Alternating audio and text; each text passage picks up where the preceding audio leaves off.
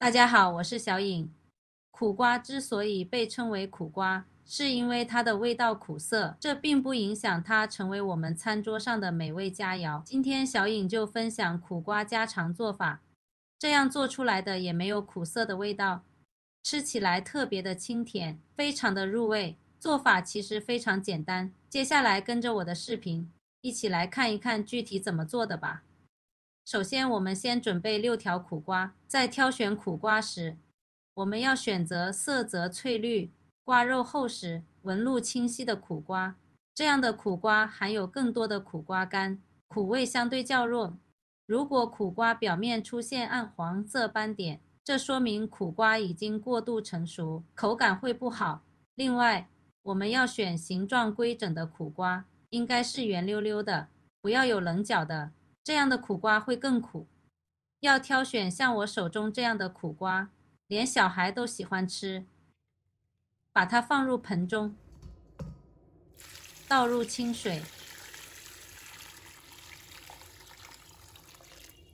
再加入2勺盐。下手把苦瓜清洗干净，放盐可以消菌杀毒，去除农药的残留，能去掉苦瓜的苦味，还能让苦瓜更加脆爽。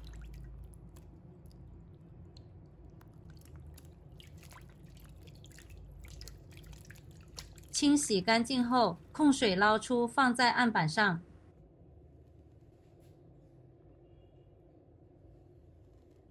然后把苦瓜的头尾去掉，不要。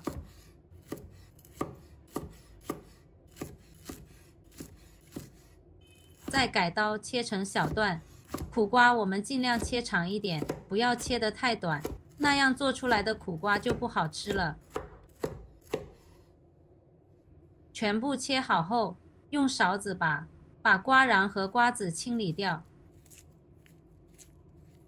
如果是比较怕苦的家人，那里边的最里层的白瓤要刮干净一些哦，这一层是苦瓜最苦的地方了。苦瓜像这样就刮好了。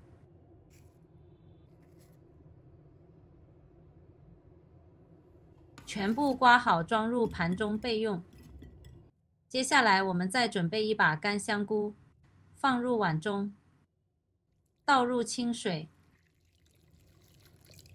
把它清洗干净。洗干净后控水捞出，放入另一个碗中，然后倒入40度左右的温水。这里千万不要加开水，如果加了开水，香菇的香味和营养容易流失，口感就不好了。给它浸泡10分钟备用。再准备1块5毛钱的五花肉，要选这种肥瘦相间的，做出来口感会更好吃。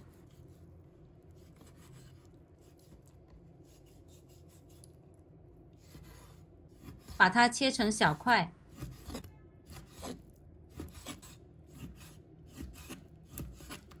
切好后放入绞肉机里，再把泡发的香菇加进来，香菇水流下来，等一下要用的。再准备几个红葱头，如果家里没有红葱头的，可以用葱白代替。再倒入几个大蒜，盖上盖子，把肉搅成肉末，搅成这样子，还有些颗粒就好，吃起来比较有口感。把它倒入碗中。接下来调个料，往肉里加1勺生抽，1小勺食用盐，1小勺白糖，半勺的胡椒粉，1勺蚝油提鲜。戴上手套，把肉末搅拌均匀。搅拌均匀后，然后我们再加入1个鸡蛋清。加入蛋清是为了使肉末的口感更顺滑，吃起来更细腻。拌匀之后，我们再准备1小勺淀粉，继续抓拌均匀。淀粉可以在嫩肉的基础上，还能够起到锁住肉末中的水分，这样肉末做出来之后会更加的营养。最后我们再加入1勺植物油，一样的抓拌均匀，加入植物油，它可以在肉末的最外层锁上一层保护膜，确保肉末中的水分不会流失哦。现在拌匀之后，先放一旁备用。再准备一条胡萝卜。朋友们、家人们，视频看到这里了，麻烦您动动您发财的小手，帮忙点一个免费的小红心吧。对您来说只是举手之劳，对小颖来说可以高兴睡不着觉。现在这个视频就辛苦你帮小颖点赞转发一下吧，非常感谢大家支持和鼓励。接下来起锅加入适量的清水，把水烧开，烧开后再加入1勺食用油，把苦瓜放入锅中焯水。我们苦瓜放入锅中的时候，焯水只要焯1分钟就可以了，把苦瓜稍微煮至颜色翠绿就可以了，也不要焯得太久，这样吃起来的口感比较好。苦瓜焯水1分钟之后，我们将它控水捞出来，放入冷水中浸泡。等苦瓜凉透后，捞出沥干水分，放入盘中。我们把肉馅塞入苦瓜里面，用小勺子一勺一勺的放进来，把它塞满，不要让肉馅给它露出来了，这样就可以了。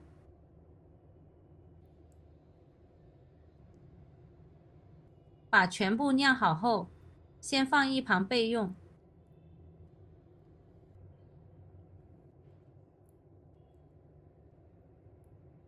再起锅加入少量的食用油，油热之后，把酿苦瓜一个一个的放入锅中，开小火慢煎。先把苦瓜给它煎制一下，把苦涩味给它煎制出来，把苦瓜煎熟煎香。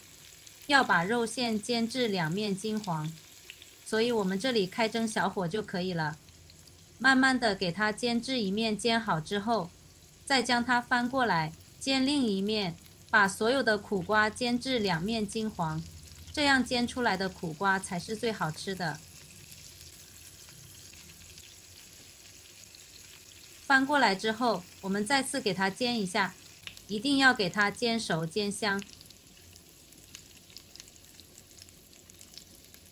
差不多煎至3分钟左右，把香菇水加进了，再倒入清水，没过苦瓜，再往锅里加入1勺生抽，再加入1勺蚝油，加1勺鸡粉，把苦瓜翻动一下，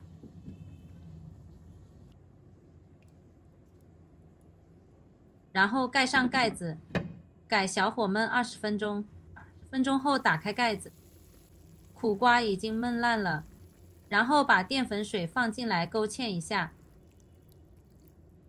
开大火把汤汁收浓收紧，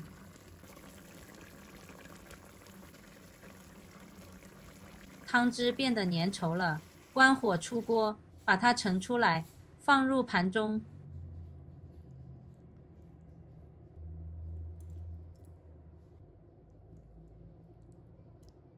把汤汁淋在苦瓜上面，就可以美美的享用啦。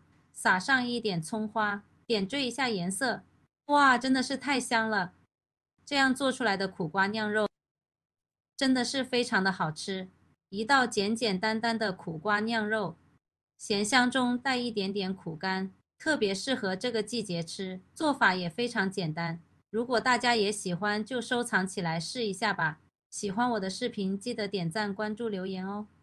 点我头像，还可以看到更多简单的家常美食。我们下个视频再见吧。